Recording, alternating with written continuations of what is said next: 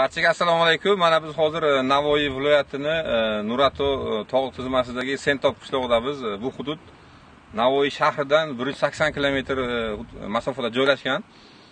To'g'risi, hukumat topshirig'iga asosan hududlarni o'sha turizm salohiyatini o'rganish va hududlardagi turistik xizmatlar sonini ko'paytirish maqsadida o'rganish maqsadida keldik Navoiyda. Va Sentоб qishlog'ida kelganimizga shunday bir voqeaga guvoh bo'ldikki, bu yoqda sayyoh, vengriyalik sayyoh o'zini sayohatini amalga oshiryapti.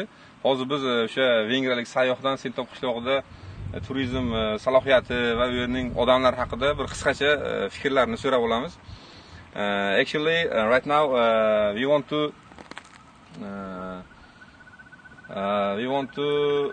know about Sentоб tourism village, and what do you think right now? I think it's your first visit in Navoiy in Uzbekistan. Yes. And how long have you been here? I've been here for 1.5 weeks, more or less. So I arrived on the 26th of March.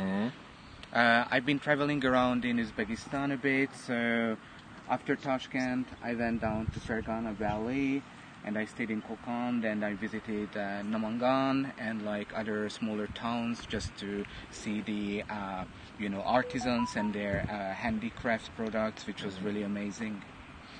What do you think tourism potential of Uzbekistan?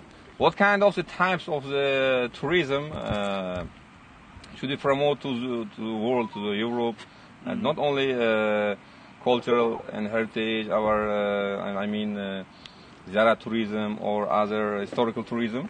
I think in Uzbekistan there are a lot of types of tourism, natural and ecotourism and other safari tourism also. What do you think about it? I think it would be really nice to promote ecotourism, because we are here in Nurato region, and well, based on my experience, what I've experienced in the last 2-3 days from the region, it is a really diverse region. It has a lot to offer. You have the Idar Lake, you have the mountain range of Nurata, you have the villages, you have the steppe, you have the desert, the semi-desert. So lots of people would like to experience these really untouched, pristine nature which you have here, and I think it's a unique opportunity. Okay, thank you. And what do you think, what should we do for to bring most tourists from Europe, actually from Hungary? Well, what should we do?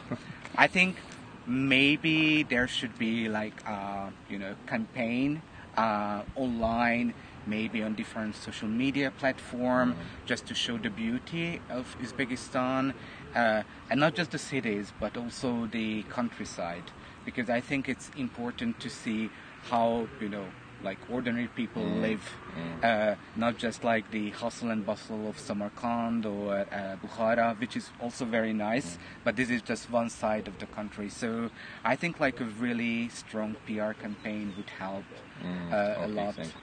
And about gastronomy? Gastronomy. Well, actually, I think you should show also that Uzbek gastronomy is not just about plov. You have really nice fresh produce, really good vegetables, tasty fruits, and also the local cuisine should be experienced by everybody.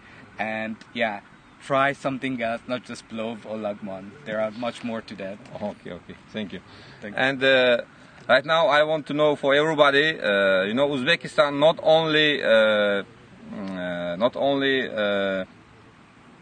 cultural heritage or historical tourism center. Uzbekistan, there are a lot of types of the tourism, and we want to please come Uzbekistan and to see you by own eyes, and after that you can promote for others also.